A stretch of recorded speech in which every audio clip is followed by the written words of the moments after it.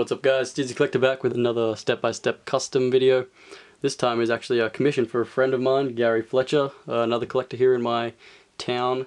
So this is the Marvel Legends Hyperion, and he wants me to turn it into the Marcus Milton Earth 13034. I'm not sure exactly how you pronounce that, so I just said the numbers. But yeah, so he posted in the Australian Action Figure Collector group and said, can anybody repaint this for me? I said, yeah man, sure. So I came and dropped it off today, and I'm gonna just, yeah, make it for him. Should be just a pretty fun, just a repaint for him. So shouldn't be too hard. The little atomic symbol that goes here will probably be the hardest part, I would think. So I'm gonna try and get that nice and crispy for him. So thank you for trusting me with your with this custom, man. I'll do the best I can for you. So let's get started. Alright, Hyperion has been pulled apart and is ready to begin getting painted. So I'm going to start with the first layer of black over everything that you see that is red. Well, it's 1:40 in the morning and I've finished painting him up. Yeah. Looking pretty good.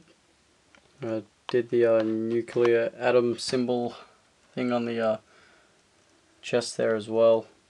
Just got to wants me to change the hair color from that orangey color to a more, I think he wanted a more of a blonde color, so I'll have to whip a paint up for that.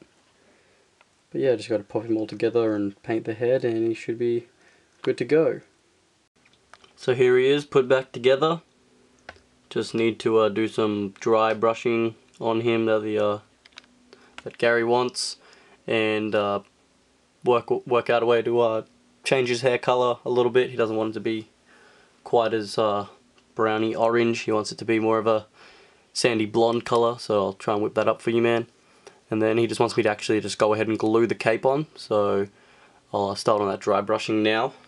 Alrighty, so now I've finished up Hyperion. I've see that I've changed his hair color. I'll bring him in a bit.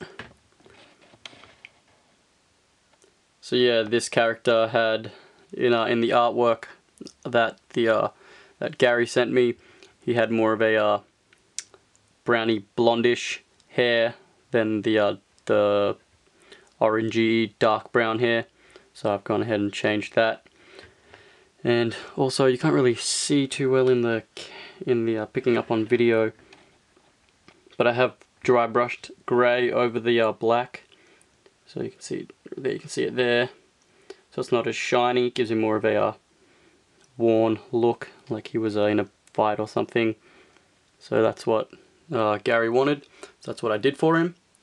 So I sent him the photos and he seems pretty happy with it. So that's a good sign. This is my first custom for somebody else, so a little bit nervous for me as well.